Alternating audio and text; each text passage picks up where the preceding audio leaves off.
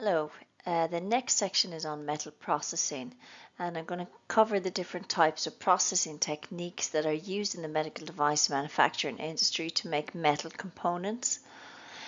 So first up, let's look at what happens to the metal in the first instance. So the metallic raw material comes in bulk form, and it can be either cast or forged, rolled, put into powder production, or heat treated.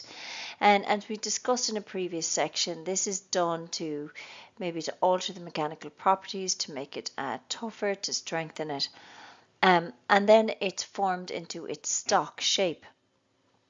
And stock shapes can be bars, wires, plates, sheets, tubes, or powder. So this is an example of some stock bars.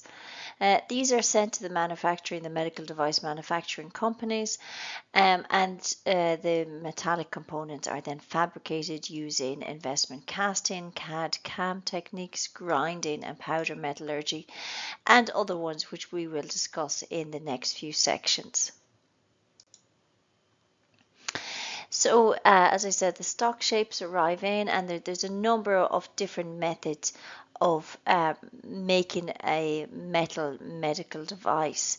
So the few that I'm going to talk about in this course, we'll talk about casting, machining, at various different types of machining. I've by no means an exhaustive list, but I'll try and cover a few. Rapid prototyping and powder metallurgy. So the processing technique that's used, this is going to depend on the metal that is being processed. So cobalt alloys, for example, they cannot be easily machined because they're very hard and they're not easily shaped.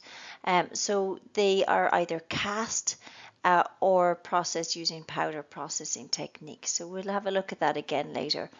On the other hand, then, metal titanium cannot be easily cast, but it can be very readily machined. So depending on the material that you have, the type of device that you're trying to make, the type of tolerance that you're trying to achieve, so how specific do you need your dimensions achieved, how difficult is the device to make, how intricate is the design. These are all going to influence what processing technique is used.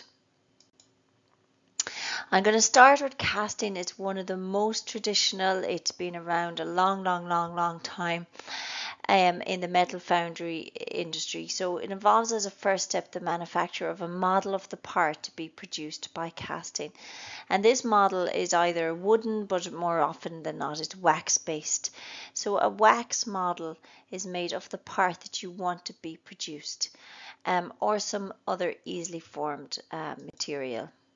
And lately, with the the advent of 3D printing and rapid prototyping, it's actually very easy now to get a wax 3D model. So the part to be created is drawn in a CAD package, and then a 3D model of that is printed using a 3D printing technique, and this is the object printed in wax. The next thing that happens then is that a mold is made around the object in wax. So usually what happens is the wax object is dipped into a ceramic slurry, and this happens numerous times, and the ceramic slurry hardens, and now you have a ceramic mold of the part to be manufactured. The wax is then melted out. So the whole thing is heated, the wax melts, it leaves the mold, and you're left with a mold of the objects you want to create.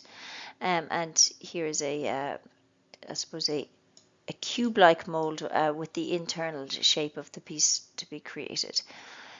So the next thing that happens then is molten metal is poured into the mold, and the molten metal is allowed to solidify and cool, and then the ceramic mold is cracked off, and you get a final object in metal.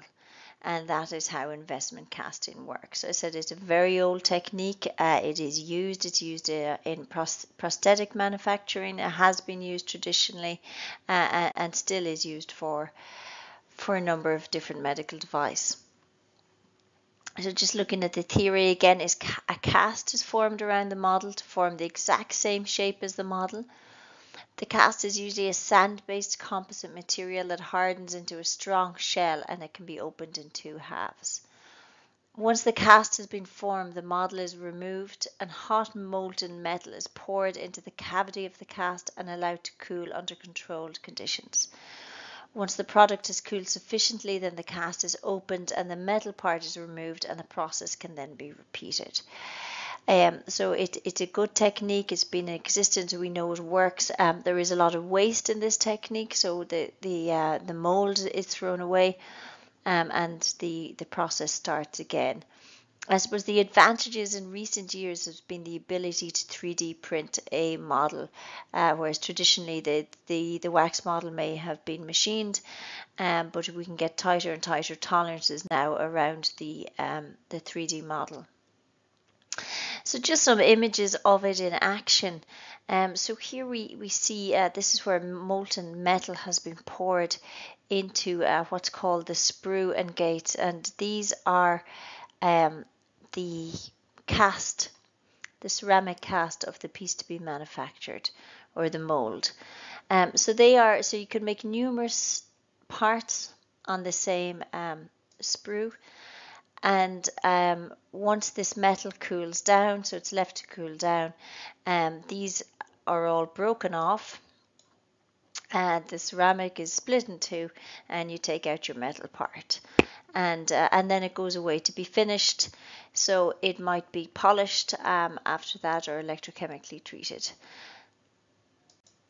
Okay, so that concludes the section on investment casting, and there's plenty more information about it via other sources.